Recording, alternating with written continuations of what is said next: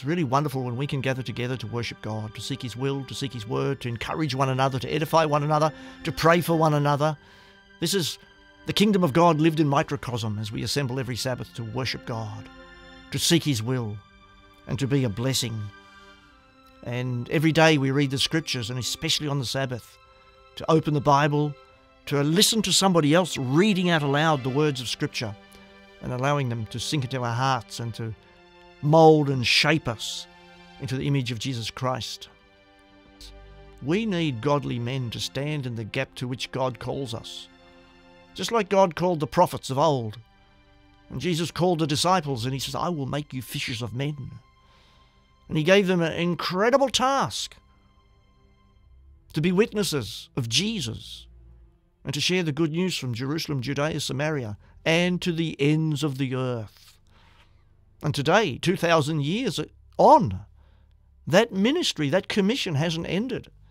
You and I are coming to grasp the fullness of Jesus' desire for us. And what you and I have is an invitation to participate as fellow labourers with the Lord in the Father's field. And we see this invitation very powerfully played out with Jesus when He was on this earth. On the last day of the feast in Jerusalem, Jesus said, if anyone is thirsty, let him come to me and drink. And Jesus is inviting us to come to Him for the Holy Spirit. He says, come to me, all you who are weary and heavy laden, and I will give you rest. This idea of come, taste and see that the Lord is good, is integral. It's critical to you and me and my journey and understanding the divine imperative for everything that we possibly could be in this life. And yet the religious leaders of Jesus' day didn't understand it. Jesus said to them, John 5:39, I think it is, you refuse to come to me that you may have life. They lived in their religiosity, but they failed to recognize the Jesus and did not embrace the invitation given to them. And when we turn to the very end of the book of Revelation, 3 times the word come appears in one verse, Revelation chapter 22, verse 17. The Spirit and the bride say, the Spirit, the fullness of Jesus, and the bride, the church, say come. And let the one who hears say come. So you have the Spirit and the bride, the church, saying come. And then those who hear the invitation join and participate and say come. And let the one who is thirsty come. Just like Jesus on that last great day, He said, come to me. Let the one who desires to take the water of life without price. What a powerful and wonderful invitation. And you know, every Sabbath we rehearse that in different ways, in different words, but the same Spirit and the Christocentric anchoring on the Lord Jesus Christ for who He is, what He did, and the invitation that He gives to us today. And in order to get to that victorious moment when our names will be confessed by Jesus before the Father and all His angels, you and I are not there yet. There's a journey, a sense of stewardship that we are called to. And I want to talk a little bit about that today. See, the key, you and I, as a part of the body of Christ, experience in microcosm being part of God's family. We call it church. But being part of God's family is really the kingdom of God, where God is sovereign. We are His children, and He equips us to become priests. What does a priest do? A priest speaks, thus says the Lord. But the priest also intercedes on behalf of those he serves. So it's a two-way street. And you and I are a kingdom of priests. And much of that is also experienced in our preparation today. This priesthood embodies love, service, sacrifice, authority, mercy, justice, and covenant. We have this covenant relationship with God that compels us by the Spirit. And we live in preparation for the glory to be revealed and the reward given according to what each one has done. We live in an age of good and evil, of light and dark. And you and I see that. And you and I are invited further, if you read John's testimony of Jesus' message to the 7 churches in Revelation, chapter 2, verse 3, chapter 3, is that we must be overcomers. We must be conquerors. The sin, deception, lies, carnal desire. And yet we're invited into the holiness and the perfection of God. And as clay models, we are going through this process. And sometimes church life is difficult. Sometimes it's hard. But by God's grace, this is what Jesus is doing. He said, I will build my church. And he's inviting us, I will make you fishers of men. And we can look to him and trust no matter what the circumstances are. And we know that in this equation, in this invitation, we're not alone. Jesus, I'll never leave you. I'll never forsake you. I will be with you to the end of the age. And so we stand and operate under the sovereignty of God, under his high calling. We know what it's like to be redeemed, forgiven of all our sins, cleansed from unrighteousness, and then live everything we say and do to the glory of God. And that's an ongoing process. And I want to talk about this chain of command, this chain of authority, this chain of identity and equipping and a participation that gives our witness in this world credibility and authenticity. Turn to Revelation. I want to begin by introducing a 7-fold link in the first 3 verses of Revelation. It can help us understand not only the book of Revelation, but our identity in our place and our invitation and our stewardship. So if you've got your Bible there, I'll have also the scriptures on the screen. Revelation chapter 1, beginning in verse 1, I'm reading from the English Standard Version. The revelation of Jesus Christ, which God gave him to show his servants the things that must soon take place. He made it known by sending his angel to his servant John. So in that first verse, we see 4 personages mentioned. Jesus Christ, God the Father, the angel who was the messenger, and John who received the vision. Let's continue to read. Who bore witness to the word of God and to the testimony of Jesus, even to all that he saw. John wrote down what he saw. Verse 3, blessed is the one who reads aloud the words of this prophecy, and blessed are those who hear and who keep what is written in it, for the time is near. Now, we are all very familiar with that. What's very interesting is there's a 7-link chain of relationship, of command, of authority, of stewardship in this process. And this is not something transcendent that doesn't concern us. It involves you and me as modern-day disciples and followers of Jesus. First, we have God the Father, the sovereignty of God the Father. No one can come to the Father except through Jesus. So Jesus is a second chain in the link. In Revelation, the next chain in the link was a messenger, the angel sent to John to convey to him all the vast transcendent reality of those things that are yet to occur. Then you have John. He's the 4th link in the chain, on the Isle of Patmos, told to write down everything that he heard and saw. And so we have 22 chapters of Revelation. Then we have, today, the written word. The written word is very, very important. Anything that's important in our society and historically is written. If we go back 5,000-6,000 years ago, we don't have any written records from before then. We understand so much about past civilizations by what they wrote down. And the significance of God with his finger on tablets of stone, writing down the 10 words, or as we know them, the 10 commandments, is what Jesus referred to in the book of Matthew when he says, it is written. It is written. The capacity for the word of God to appear in writing form is very powerful, very significant. Then the 6th link in the chain are the readers. Blessed is the one who reads aloud the words of this prophecy. That's you and me today.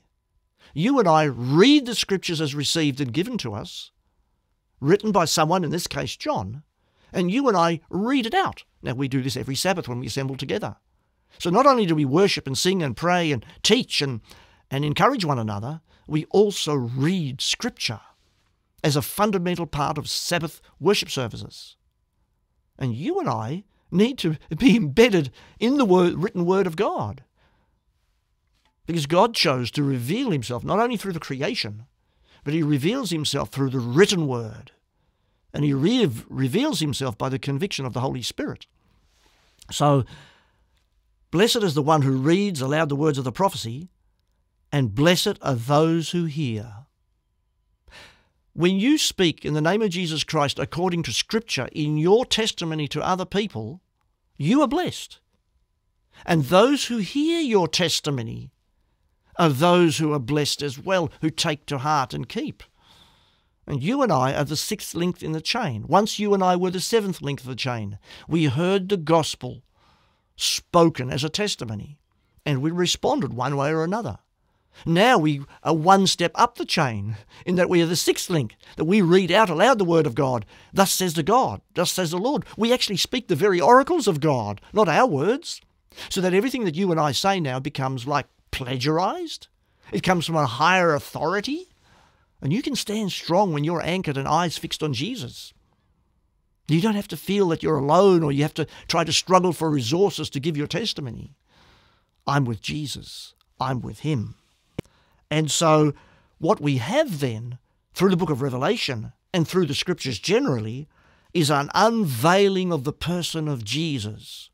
Jesus told those Pharisees that all of the Scriptures they had from Genesis to Malachi testify of him.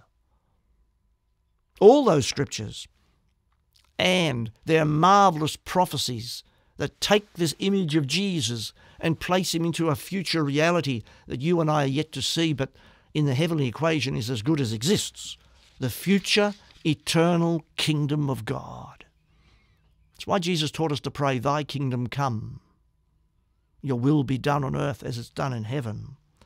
And you and I are part of this process as fellow labourers of God. We are people under authority. Listen to Jesus to understand how this works. John chapter 14. Jesus talked about his ministry on this earth 2,000 years ago. John chapter 14, verse 10. Do you not believe that I'm in the Father and the Father is in me? This oneness of covenant relationship? The words that I say to you, I do not speak on my own authority, but the Father who dwells in me does his works. So at the very top of the chain hierarchy, Jesus is giving attribution to his Father and acknowledged that he wasn't on his own agenda. He did the words and the will of his Father. Verse 11 of John 14, believe me that I'm in the Father and the Father's in me, or else believe on account of the works themselves, when the blind see and the dead are raised and the lame rejoice. What do you do with that? Believe on account of the works themselves. Verse 12, truly, truly, I say to you, whoever believes in me will also do the works that I do. There's an invitation.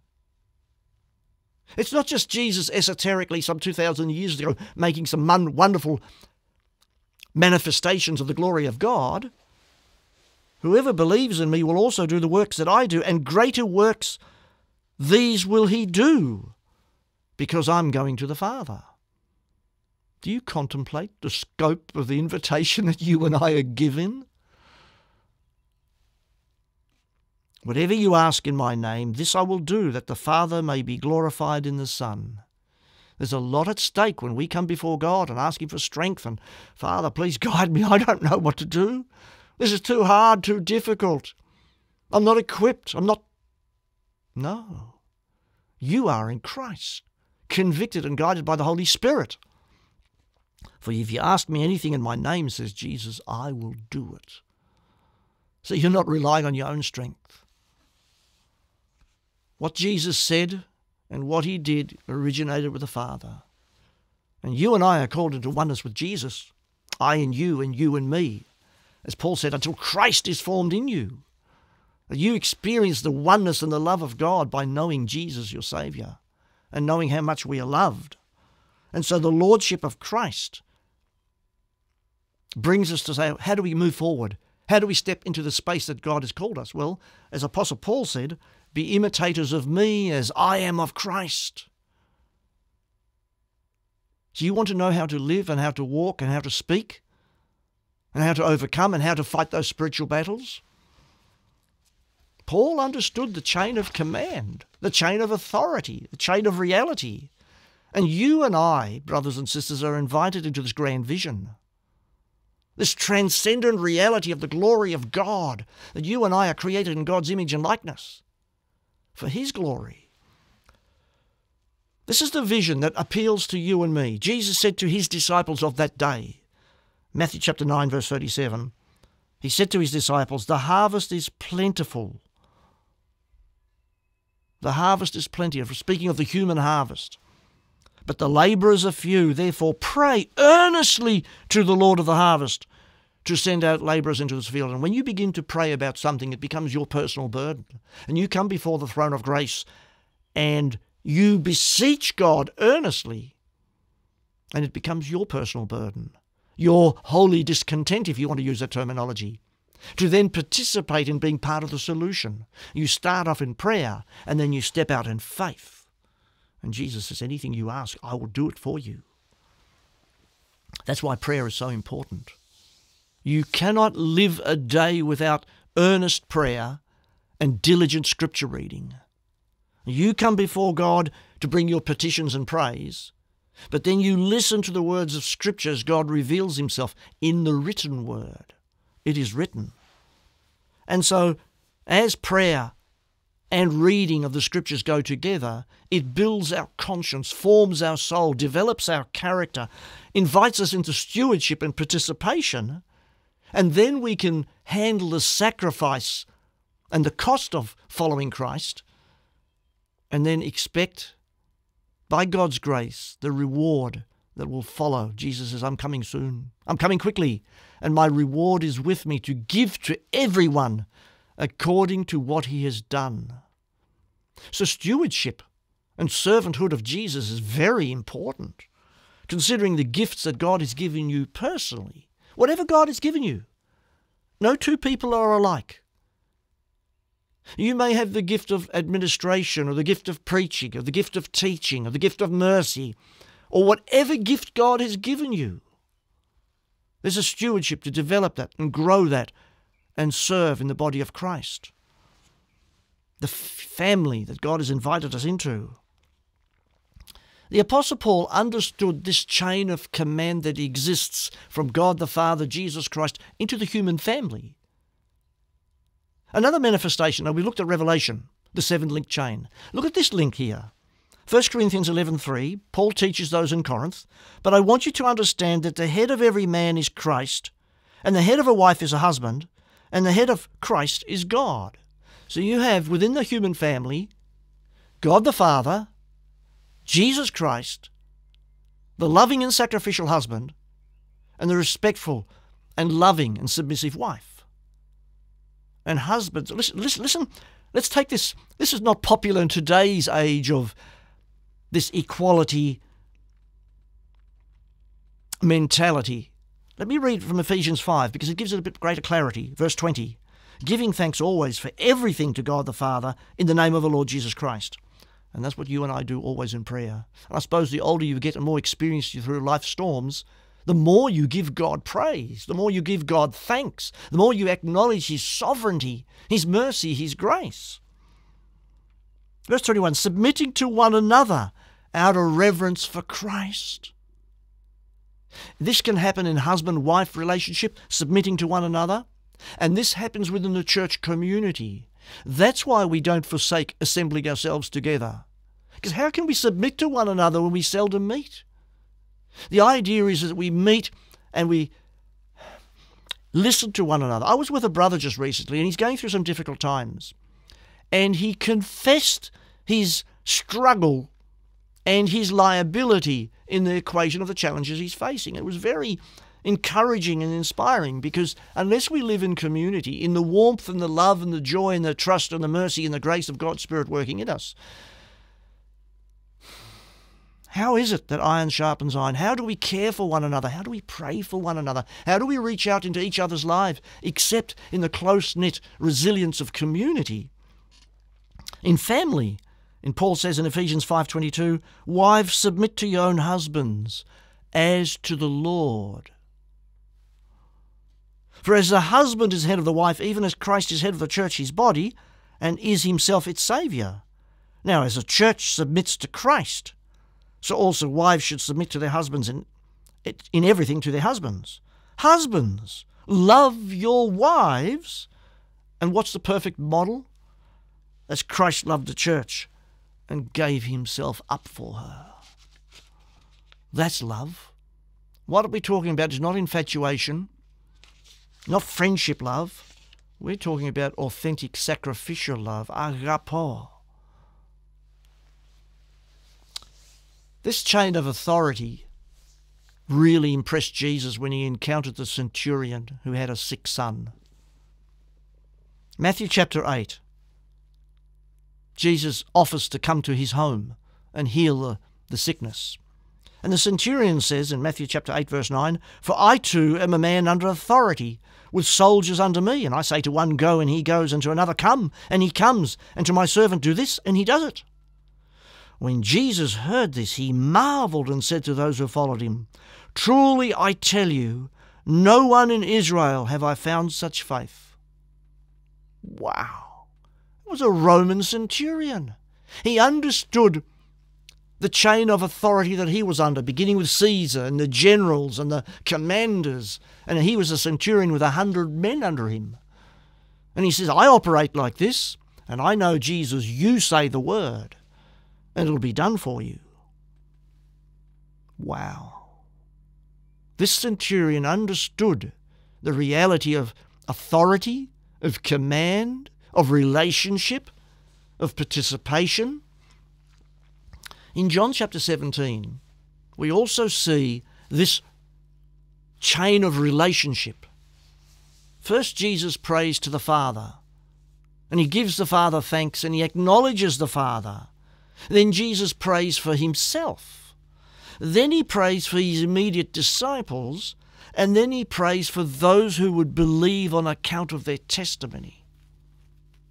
John, Mark, Matthew, and later, of course, Luke, and of course, Peter as well. So he prayed for his disciples, and he extended that invitation because we believe on account of their testimony. As Peter later on wrote in his epistle, he said, "You love Jesus, though you've not seen him." He's writing to a new generation of people who are hearing the word for the first time. Though you haven't seen him, you love him, says Peter. And Scripture, when you hear, faith comes by hearing, and hearing the word of God. And when you hear the word of God and the Holy Spirit convicts your heart, you begin to sense the invitation to a wedding banquet, to fellowship. As Jesus says, I will come into him and dine with him, and he with me. We're going to share a table. As he wrote to the church in Laodicea, Revelation chapter 3. And you and I offered divine destiny, formed out of the dust of the ground in an adversarial world, being moulded and shaped to overcome and equipped by the blood of the Lamb, made righteous, the free gift of righteousness. Everything, brothers and sisters, are in our favour. John 5:17, Jesus answered them, "My Father is working until now, and I am working." And if you follow the chain of command and authority down, you and I are invited into the very work of God, as fellow labourers in the field harvest that's ripe for harvest. So beautiful to have Open Church coming up in a few weeks' time, Open Day. So beautiful to be able to have those of us gifted in writing or inclined to writing to submit an article to the Edify magazine. So beautiful, so many of us have the sense of presence to confess the gospel openly into the public in the name of Jesus, according to it is written in the Scripture. All of us have different gifts. It starts with the Father who's working. It continues with Jesus. Then Jesus sent the Counselor, the Comforter, the Helper, the Convictor of our hearts and minds and soul. And you and I begin participating as labourers in the field of ripe for harvest. Jesus says in Acts chapter 1 verse 8, "You will receive power when the Holy Spirit comes upon you." They waited after Jesus ascended to heaven, 10 days after he ascended. On the day of Pentecost, the Holy Spirit manifests as tongues of fire. We know the story in Acts. "And you will be my witnesses in Jerusalem, Judea, and to the end of the earth. Jerusalem, Judea, and Samaria were known parts of the known world. The end of the earth. It took 2,000 years, and here we are, closer to the time when the fullness of the kingdom of God will be upon us. Brothers and sisters, we've been entrusted with stewardship, with a direct chain of command. You and I are fellow labourers with God, a high and noble calling to authentically reflect and mirror Christ as Lord and King of the kingdom of God in everything that we say and do, to be authentic witnesses of Jesus. People may wonder about you, but the greatest thing that they can wonder about you is that you are a follower of Jesus, that you are with him, that you are on his side of history. And we experience that, brothers and sisters, in weekly Sabbath assembly. We experience that when we assemble together in scripture reading and we pray without ceasing. And from outside of the 6 days of the rest of the week, we reflect his glory, the authenticity of immersed in private prayer, immersed in scripture reading, and able to have a well-formed testimony according to the gifts that God gives us. Brothers and sisters, this is non-negotiable. We put our hand to the plough and we don't look back. Anybody who's called and equipped and convicted by the Spirit and turns our head and looks back, as Jesus said, is not worthy of the kingdom of God. And so there's a word of encouragement. I heard somebody ask his congregation recently, how many of you have read the Bible from cover to cover? Put your hands up. And very few people put their hands up. And he said, it's very important. You need to read the whole Bible, because in the resurrection, in the resurrected glory, you will meet all those people from Scripture that you've hopefully read about. And Obadiah will come up to you and says, well, how did you find my testimony in 2024? And how many of us have read Obadiah? Or what about Zephaniah, when he will say, what were some of the takeaway points for you living in the 21st century? I didn't even know there was a Zephaniah. And the whole audience just broke out in laughter. But the serious side of it, what if the Lord says to you, he that has an ear, let him hear what the Spirit says to the churches? Did you hear my word? Did you take to heart what was written?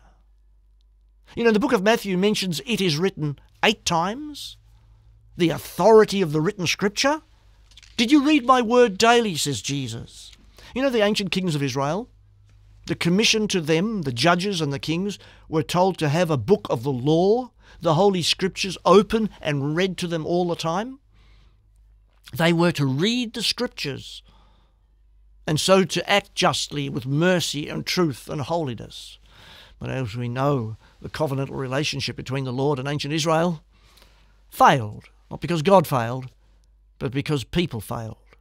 And I'm reading 2 Kings at the moment, and I'm so broken by the liturgy of wickedness, the propensity for malevolence and untruth, and the suffering as a result of it. Brothers and sisters, you and I have everything we need to know in this life about who God is, what our identity is, because God, number one, has revealed it through his creation. We teach our children, in the beginning God created the heavens and the earth. But God's also revealed it by his divinely written word. It is written. And the conviction and the understanding of his divine word comes thirdly by the Holy Spirit. The Holy Spirit illuminates the very scriptures the Holy Spirit inspired. And the biblical corpus is all that we have as our authoritative constitutional document for all matters of practice and faith.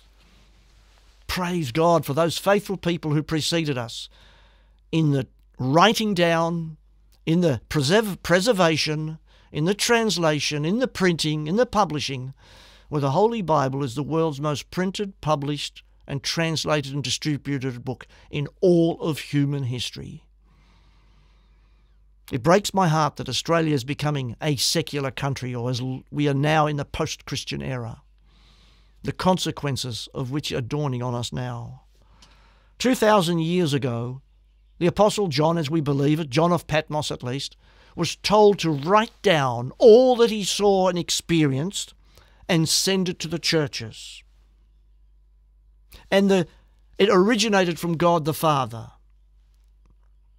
We see Jesus glorified. Then angelic messenger brings the various facets of the message to John. We have John who experienced it. We have the written version of it down.